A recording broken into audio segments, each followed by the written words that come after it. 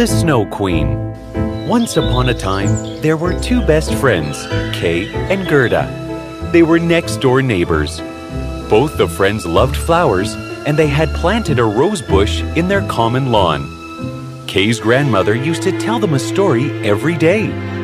One day, during the winter season, Grandmother was telling them the story of the Snow Queen. The Snow Queen is a cruel witch. She can turn a person's heart into ice and make them her slaves. We must save ourselves from the Snow Queen then. Haha, if she'll come here, I'll melt her on the fire and she'll become a water queen then. I can hear someone else laughing. Who is it? Is someone standing by the window? Kay opened the window and looked out if someone was there. It was snowing. Something entered Kay's eyes. Ah, my eyes! Following the eye, something stuck on his heart. Oh, my heart! What happened, Kay? Are you hurt? It's none of your business. Move aside. It was shocking for Gerda, as Kay had never behaved with her like this ever before. From that day, Kay started behaving strangely. He started avoiding Gerda and spoke arrogantly to her. Gerda couldn't understand Kay's behavior. One day, Kay took his sledge out. Kay, come, let's play together. No, I'm going to play with some elder boys. Kay, we are best friends. Why don't you talk to me anymore? Kay! Kay didn't pay any attention to Gerda and started moving in his sledge. Gerda tried to follow him, but he went so fast that soon he went out of Gerda's sight. Disappointed, Gerda returned home. Kay's sledge was moving fast. Suddenly, a coach with white horses appeared in front of him and dragged Kay's sledge with it. Initially, Kay enjoyed it, but later he got a bit scared. The coach took him to a snowland. Kay saw a big snow castle in front of him. Someone got off the coach. She was the Snow Queen. Welcome to the Snowland, Kay. Before Kay could say anything, the Snow Queen moved her hand on Kay's head. Her magic worked, and Kay could do nothing but follow her. The Snow Queen took Kay to her castle.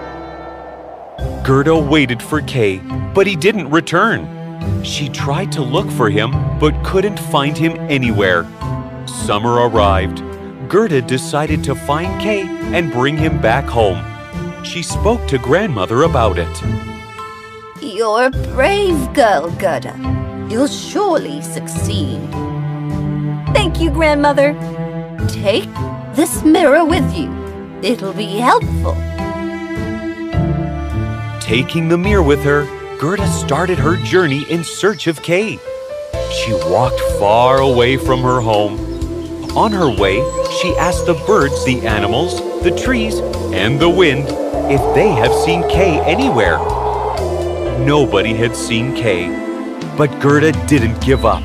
She kept moving forward. After walking a long way, she reached near a river. Nobody was there. Gerda thought for a while and asked the river, Dear river, please tell me if you have seen my friend Kay. He has been missing. There was no answer for a while. She was disappointed and was about to leave the place. Just then, a seagull came from nowhere and sat on her shoulder. I can help you, but you should give me something first. And the bird flew away. Gerda thought it must be a message from the river. She took out her necklace and dropped it into the river. Suddenly, a boat came flowing towards her. It was empty. Gerda sat in the boat, and the boat started moving on its own.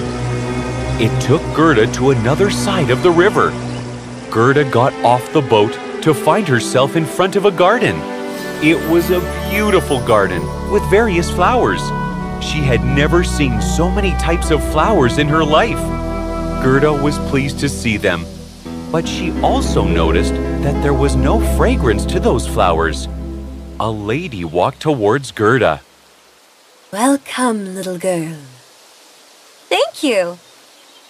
Who are you, little girl, and what brings you here? I'm Gerda, and I'm looking for my friend Kay. Have you seen him? Kay? Oh, no. I don't think so. Oh, I should leave then. Sorry if I've bothered you. Please wait. What did you say? Kay?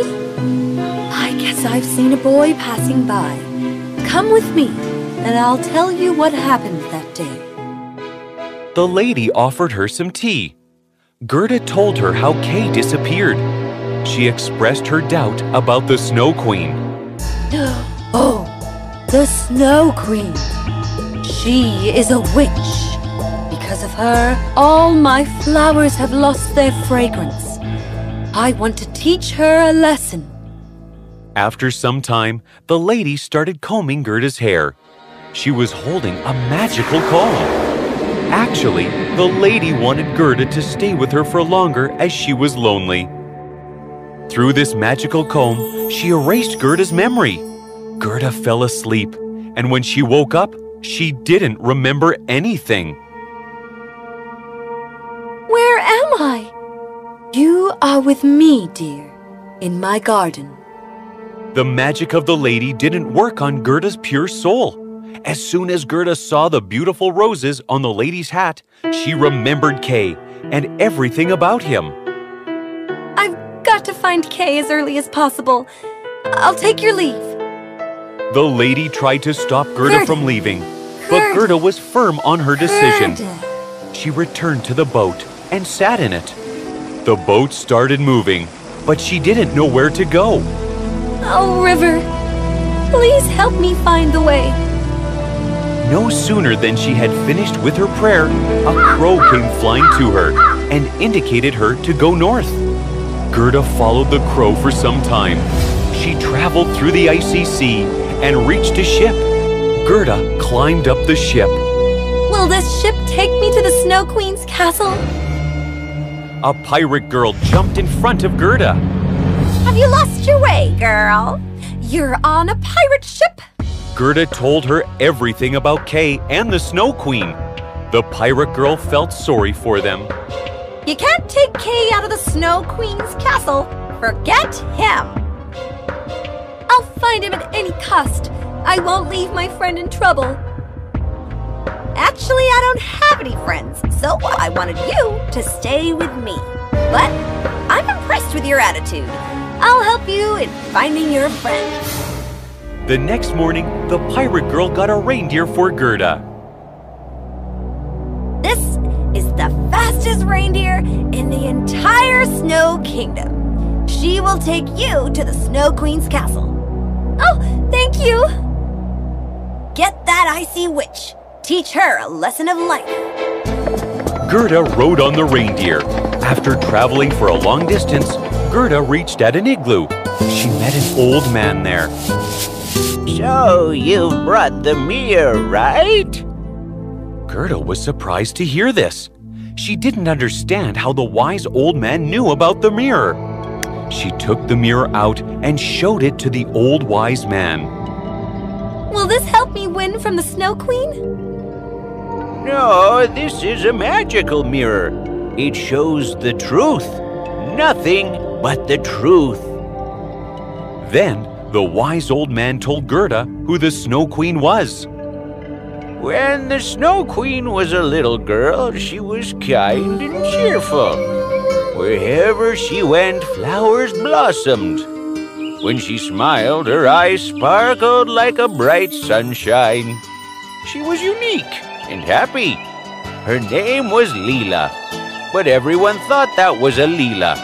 That's why the children were not allowed to play with Leela or speak to her. She was left alone and unhappy. Soon she started hating everything and everyone around her. And one day she made a wish. everyone who is mean to me shall turn into ice. Then she built an ice castle far away from everyone. She grew up all alone, without any love or joy in her life. Please don't kill her. Kill her evil thoughts. Your magic mirror will help you to do so. If you succeed in reminding her who she was, you can save your friend Kay. Gerda reached the Snow Queen's castle. She found Kay in a corner. He was making an ice sculpture. Oh, Kay! I'm so happy to see you. It's me, Gerda. Don't you recognize me? Kay? Kay looked at her, but didn't respond.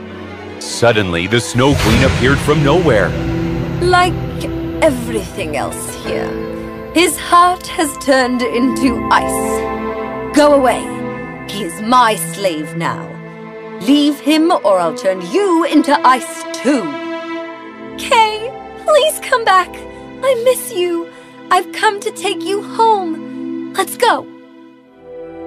Gerda's tears fell upon Kay's hand. The warmth and affection made its effect. Kay slowly started recollecting his memories. Gerda? Oh, I recognize you. I remember everything. The Snow Queen was furious to see this, and she took her magical wand out to curse Gerda. Gerda took her mirror out and held it against the curse. The curse disappeared, and then the Snow Queen looked into Gerda's magical mirror. What she saw wasn't her face. It was a face of a little girl. Suddenly, the Snow Queen turned into a little girl again. Thank you, Kay and Gerda. Thank you for reminding me about who I am. I'm now free from my evil thoughts. Kay and Gerda said goodbye to Leela and returned to their home.